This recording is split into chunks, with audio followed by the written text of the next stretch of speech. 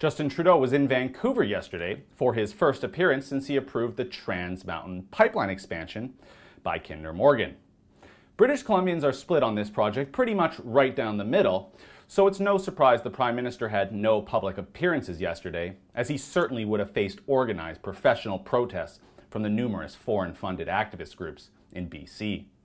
So instead, the Prime Minister held a few select media appearances, and I know it may shock you, but sitting down with Rebel Media was not one of those select appearances. However, the Prime Minister did do a Facebook Live event with the Vancouver Sun and Vancouver Province editorial board. So I thought I would go over some of the topics, some of the answers and comments that Justin gave yesterday.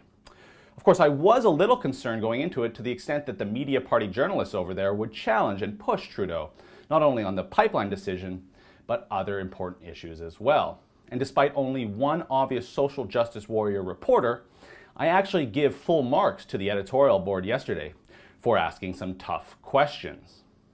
But let's begin with the most popular topic of the day yesterday. No surprise, the pipeline decision dominated the discussion. As I have been saying for months now, the Liberals are caught in the middle of on this topic. On one hand, they saw their best electoral fortunes in BC in decades in 2015, mostly due to his courting of typical NDP and Green Party voters with his commitment to do something about climate change. But on the other hand, Trudeau has to do something to get GDP growth going in our country and help a struggling Alberta economy. That balancing act was on full display again yesterday. I think, first of all, understanding that Canada is a country that works because provinces do a good job of looking out for their own interests, while we have a federal government that's looking out for our collective interests, for our national interests at the same time. But I definitely reject the idea that in any decision there's a either or in terms of who you're picking to support or not. I mean, what's good for the country, what's good for BC, what's good for Alberta, they all intersect tremendously on this one. I've been very, very clear since the beginning that we need to both protect the environment and build a stronger economy at the same time. And I haven't seen any political party anywhere across the country that says we don't have to do those two things as well. I actually think that some moderate swing voters in BC will accept that kind of response from the Prime Minister. But he will get nowhere talking like that with the hardcore anti-oil sands, anti-energy, anti-everything crowd here in BC. But after that, it kind of went downhill for Trudeau. When he began being pressed about the anticipated opposition to the project, he just started blaming Stephen Harper and the previous Conservative government over and over and over again. Take a look. We tried that for the past 10 years and we didn't get any protection of the environment and we didn't get any pipelines built either. When the previous government was showing absolutely no leadership on the environment, refused to do anything around putting a price on carbon, the previous government didn't do anything on the environment and weren't able to do much on the economy. So instead of answering questions about what he would do in the face of protests and people like Elizabeth May and Burnaby Mayor Derek Corrigan, who said that they will force police to arrest them in order to stop the pipeline, Justin Trudeau thinks that it's a good time to slam the previous Conservative government who, quote, didn't do anything on the environment and were, quote, able to do much on the economy either. What pure partisanship? Let's take a look at those claims. First, let's look at emissions under the Tories. They took office in 2006 and Canada was producing 738 megatons of greenhouse gas emissions. But by 2014, that number was down to 732 megatons. And it wasn't as if this reduction came at the expense of the economy either. If you recall, the New York Times put out an editorial shortly before the last election that showed that Canada has the world's strongest middle class. But let's get back to Justin, because in about 2 minutes here, you're going to find out his complaining about the previous government's policies quite ironic.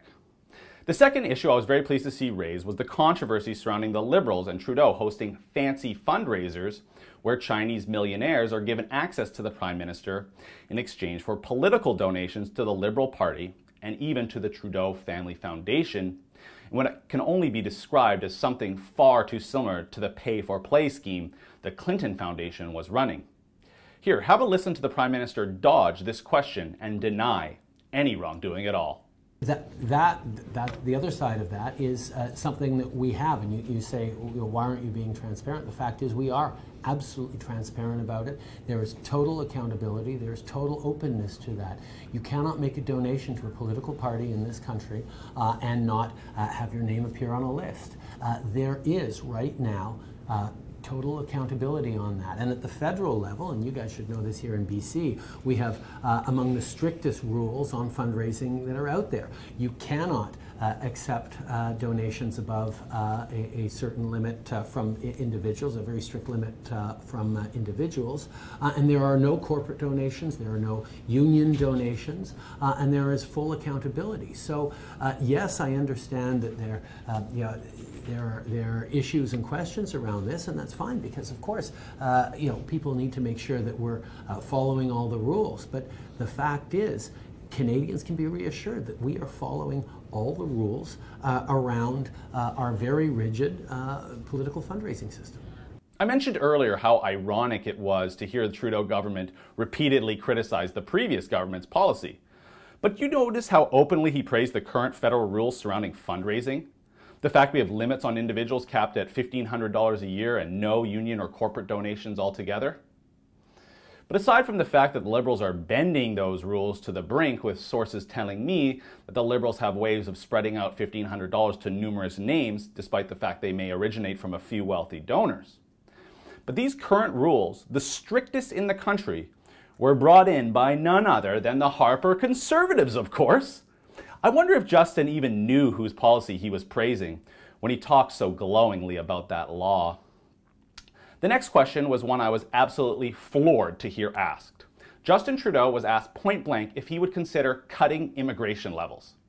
I gotta tell you, the journalist who asked this was Douglas Todd, and he has my respect because we know in this politically correct culture we live in, accusations of being xenophobic are thrown out there at the mere mention of doing something about the problems with immigration. But watch as Justin's smug yet predictably globalist response to this question that many Canadians have concerns about. Religion, diversity, and migration. So it's an immigration question. And I've learned in the last couple of years that your dad was the last guy to cut immigration rates in the late 70s, I think. And he did so because the economy was stagnating and he didn't want more people putting more pressure on limited jobs. So my question for you is whether you would ever consider cutting immigration rates because of stagnant wages, and particularly in Vancouver, the thing that everybody talks about is the housing crisis, where that is part of the pressure on prices. Is 90% of immigrants to BC come to Vancouver. Far be it from me to second guess the decisions my father might have made in the late 70s, but I think we're at a place right now where we understand, maybe it's the aging demographic, maybe it's the challenges around growth in our economy, that drawing in immigrants is going to be an essential part of creating economic opportunity and creating benefit. There is an understanding that bringing in new Canadians is an essential part of how we're going to grow the economy. So we have to be very thoughtful about how we manage immigration and how we both bring in the right people and empower people to be successful when they're here.